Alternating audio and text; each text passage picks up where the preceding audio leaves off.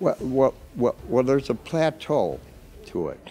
It's an interesting question because uh, after the boom in 2008, when I was still active, right, I was trying to figure out what I had to do to adjust my game, and a situation came up that really helped me, right.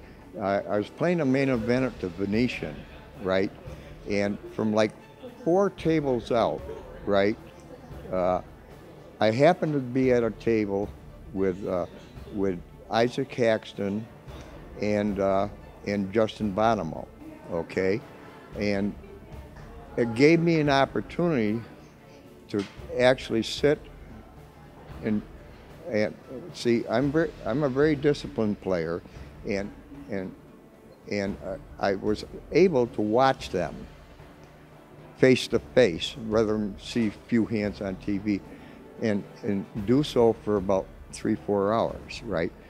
And I, I learned what I needed to do to adjust my game to be able to be competitive with these young players. But it's a good question. There's a lot of old school that can't make that transition, that, they're just ABC players. They have no chance with these kids. These young kids are brilliant.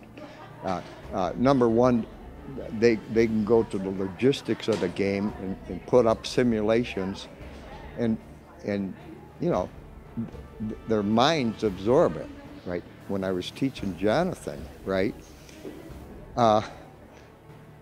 he made a lot of money in the sit and goes playing on Party Poker and Poker Stars, and I made my fair share. But Jonathan was playing 10 to 15 screens, all right? That's one transition I couldn't make. I get cross-eyed trying to play two, and but that's where the mathematics of the game come much more into play.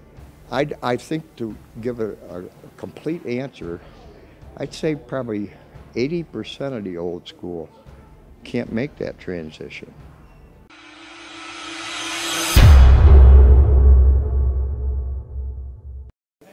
There was a man named Jim Boyd, who was, Mike could tell you a lot about Jim Boyd. We were with him for 10 years. He left this morning, right?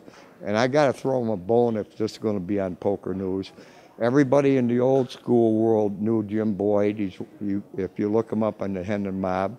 So, nicest man you ever met in your life, and just a good old West Virginia hillbilly boy.